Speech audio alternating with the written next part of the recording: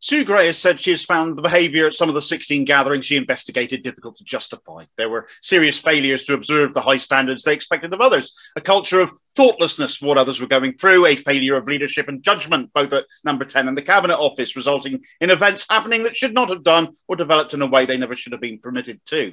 Excessive consumption of alcohol within the workplace, which would be completely inappropriate in any of our workplaces, was almost the norm. Conclusions are one thing, of course, polite as they are, though I suppose if Sue Gray's wording were any more damning, she'd find herself privatised by Nadine Dorries. But digging into the examples, the detail is much more damning, especially when you consider the context of the pandemic alongside them.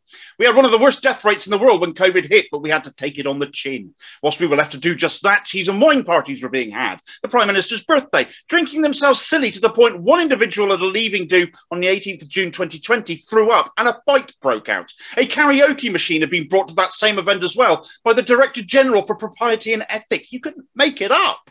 Feel for the poor staff who had to clean that sort of mess up and cop abuse whilst they're at it, because that features in this report too. And whilst the second wave hit around Christmas, killing more people than the first wave did, they were planning secret Santas instead of planning to deal with the crisis. When we were texting loved ones goodbyes as they were passing away, they were WhatsApping each other about getting away with it.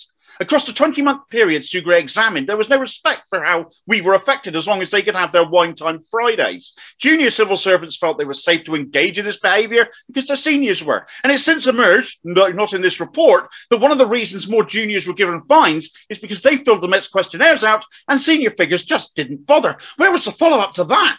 Johnson lied to Parliament about not knowing about the events on the 13th of November, and he lied to the House by saying all guidance was being followed when they seemed to engage in a culture of flouting the rules whenever they could.